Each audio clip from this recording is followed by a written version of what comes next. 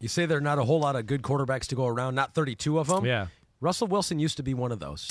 He used to be one of those. There's some debate on whether he's still one of those, but we do know for sure he's still the Denver Broncos quarterback. Yes. And now we know for sure who his coach will be. Sean Payton is back in the NFL on the coaching sideline and not in a Fox studio. The Denver Broncos are sending first and second round picks to the Saints. So that's the 29th overall, because Denver's traded their top pick away to Seattle. Yeah. Who gets that one? Right. And Denver gets Sean Payton. They get a 2024 third-round pick. Right. So do you think Sean Payton can fix whatever's wrong with the Broncos offense? I think this is like a blessing in disguise. First off, the Broncos thing was weird in general. I think it was getting to the point where people were going like, wait, what the hell is going on in Denver? What's taking so long? This was kind of the most coveted job out there, yet they can't seem to kind of come to terms with anybody here, right? Whether it's some rumors of too many cooks in the kitchen during the interview process, whatever, right? It was starting, I think, to the football world looking like Denver looks kind of like dysfunctional right now, or what the hell are they doing here, right? I do think there was trepidation on the Sean Payton hiring because of, yes, the price tag that you're going to have to pay him, and then two, the compensation you just laid out, right? Yeah. Nobody just wants to give away a first-round pick, let alone a second-round pick too. So that I think made things tough. And he's going to make like $20 million, I think. I would think he's going to be in that ballpark, right? I think that's about where the top coaches are now. And also with Walmart Sean, has that money. well, they definitely have that money. I think it's in their couch cushions. But then like the other thing too is with hey, Sean Payton, you take him, it's a huge personality. He's a controlling personality. He's going to be the sergeant general of the franchise. I don't care who your GM is. He's coming in. He's the man now. So I'm sure who knows what was going on behind there. And then here's the other thing that you might have heard me say this to Floria today. I don't know how much you heard of us, but there was the talk of D'Amico Ryan yesterday. There was a late push by Denver. I don't know where that came from. I know that some people are reporting that. I have no inkling of that happening at all. Now, what I do know is that Denver was deep into the conversations with Jim Harbaugh again this weekend, right? I mean, Jim was in the mix. From how I've been told by people connected to the situation is all weekend Jim was in Denver. We're going back and forth, and he was, I guess, a little on the fence either way, blah, blah, blah. Finally came no Sunday, and they started to negotiate with Sean Payton, and that's when it happened, all right? And they got it done. So my point is, one, blessing in disguise, they didn't get Jim Harbaugh. Oh, that was the disguise part of it. Why do you think they did that? You think that was to leverage Sean Payton a little bit? I think they really want him. I think he was their number one target. You think Jim Harbaugh was the number one target? Definitely. Yes. 100%. I think he was their number one target, right? I think he was the number one target to begin with. They went through this whole search. They couldn't get anything figured out. They went back to Jim Harbaugh again. After Harbaugh had said, no, I'm staying at Michigan. And then, they were flirting with each other once again here. So that went down. It fell through the deal. Sean Payton's the guy. I think that's where I was really saying it's a blessing in disguise. To me, it's a blessing in disguise, not to knock on Jim Harbaugh, which I would like to do. But one, I think Sean Payton's the right hire for this team. Two, I think you got this type of money invested in Russell Wilson, the assets you traded away to get Russell Wilson, double down, whatever you want to call, spend more money to make that investment work. It's going to be worth it, let alone with the guy who I would go out of the options that are out there is the best to do this. And even out of the options that aren't out there, I'd still might go, he might be the best to do this, right? I mean, if we start to go to the coaches that are coaching other teams right now, and you'd go, I don't know if anybody's really better than Sean Payton to fix this situation. So that's where I love it. And, it's expensive. So what? But Sean Payton is a quarterback whisperer, He took a guy like Drew Brees who, again, is phenomenal, but, let's not forget the Chargers were like, we don't want him. He's not good enough for us.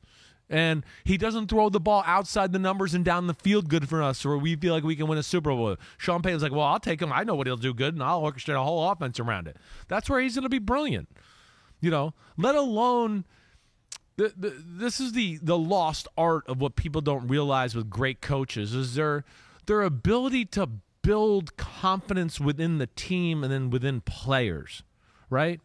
That good coaches make their stars feel like, man, I'm the man. Nothing can beat me, right? That's what they do. And that's where Russell lost that. Whether it's after the injury in Seattle, and then, of course, this year, it's like a double whammy. And I think Sean Payton can build him back up to at least get him as close as anybody could to the old Russell Wilson we used to see. Sean Payton has talked about Russell Wilson since being hired. NOLA.com has this quote. It says, Russell is a hard worker, has played at a high level, and won a lot of games in this league. The pressure is on us to put a good run game together, reduce the degree of difficulty on his position. I'm excited about him. Right. So you did a good job, and I think you were ahead of most people out there looking at what Nathaniel Hackett, who was getting a lot of heat at the time. Yeah. And you looked at the tape and you said, Nathaniel Hackett, his offense is getting people open. Yeah. Russell Wilson is not throwing to those open people. Right. Do you think Sean Payton will be able to get that out of Russell Wilson? And, what will he have to do? If the guys were open, then they were doing their job. Yeah. How do you get guys more open, or I guess just make Russ trust it? That's what it is, what you said. And see, this goes back again to the building of the confidence. Coaches are great salesmen, and they're great at, the great coaches, as we've discussed all the time. Hey, a lot of them, they all got the same plays. It's the little intricacies and how you could sell the play to your team, and just a little detail of a play that can make a big difference, right? I was giving an example, play. I'd run in. I was with the Tennessee Titans in 2008 with Kerry Collins. We'd call this one play. We'd call it 30 times through the year. Never open. Never. I go, man, I'd see other teams hitting this. What the I go to Denver with Josh McDaniels. It's the same play, right? But he's just got a little nuance in how to look at the play. And then, hey, wait, when they play cover 3, receiver, I want you to run the route just a little like this. And if it's cover 2, it's the same route, but just run it a little different against cover 2. And then all of a sudden, I'm going, holy shit, Brendan Marshall's open every time we call this fucking play. We couldn't hit this play in Tennessee the year before. Now Josh McDaniels sold us the play, gave us confidence, showed us Brady running the play, how good he was at it, all that. Gave the receivers confidence, and if you just do what I say, you'll be open. And all of a sudden, it's unstoppable. And I'm going, man, this play sucks before he put it in, right? I'm going, this play is never open. Yeah. Never. I've run this play 80 times in my life. Never open. And then now I go to training camp with the Broncos and Josh McDaniels. I'm going, oh, my gosh, we're hitting this play 30 yards a clip here. It's unbelievable. So that's where Sean Payton's going to come in. The salesman aspect, rebuilding the confidence of Russell Wilson. He's going to show him clips of, hey, look at Drew. Drew's throwing this play. We got 95,000 yards on this play. You got a stronger arm than Drew. You can throw this in there. Come on, big boy. Look, I got tapes of you from Seattle 3 years ago. Here, your same play. It's you can do this, right? He's gonna get him. He's gonna sell all of that. So that's where it's gonna get Russell to buy in. So it's the salesman, and then again that way that we talk about so well too, where like Sean was playing quarterback with Drew all those years. It was like if Drew got hit, Sean was like, oh, man, I'm rattled. Ooh, I'm getting hit out here today, right? So he's going to be in the boat, in the fight with them. That's going to make Russell feel good. And, I think between that, selling the plays, and just rebuilding Russell's confidence in himself, which is a thing too. I mean, I don't care who you are. Belichick and McDaniels, they had to make Brady feel good sometimes too. Sure. I think it's one of the reasons he was like, I've had enough of this place. I'd like to go somewhere else with a fresh outlook and have Bruce Arians and Byron Leftwich give me some finally and somebody tell me how good I am, right? Everybody needs that. It's the NFL. I had this conversation with Jason Garrett a few weeks ago. Confidence is such a big thing. And the state of the mind of the football player, so then he can go out and believe he's good, and I'm going to be good today, and all those positive things. And that's where I think Sean Payton's going to be great, let alone I will be shocked, all right? Mark my words, one more thing. I will be shocked if their first marquee move of the offseason is not offensive line. Because that's the other thing he's going to do. He's going to go, He's going to go, look, hey, don't just read my plays. I got all these big up here. Don't worry. Just like Drew had in New Orleans.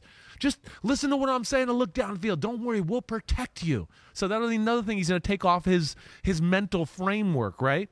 You know, where this year that was on his mind too. Wait, I'm learning a new playbook. I don't know about these plays.